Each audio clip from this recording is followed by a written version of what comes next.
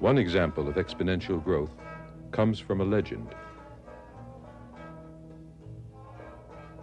The king of Persia offered the inventor of the game of chess anything he wanted as a reward.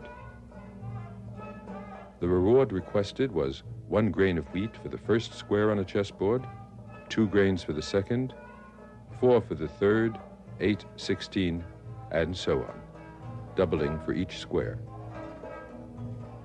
The king agreed, thinking it a modest request that would cost him little. But the amount of grain for the last square alone would have filled a train of boxcars wrapped around the Earth at the equator 25 times.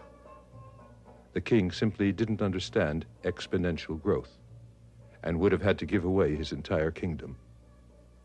The reason we're so easily deceived and subsequently astonished by exponential growth is because, at first, the increases seem very small and sustainable.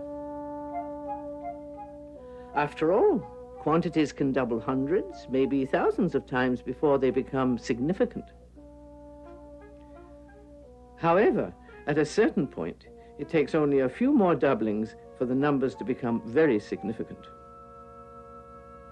Clearly, anyone telling you that our growth in material consumption or population can be sustained is, like the king of Persia, unfamiliar with the nature of exponential growth.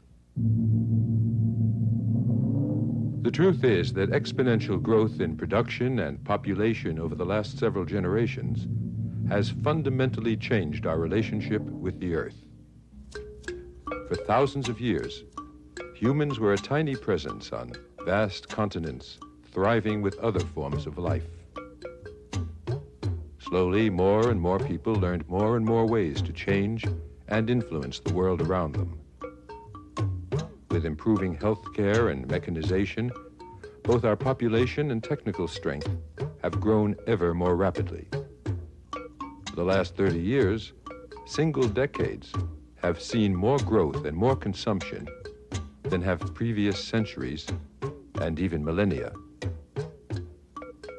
Today, we influence practically everything on Earth, even the life processes on which we depend.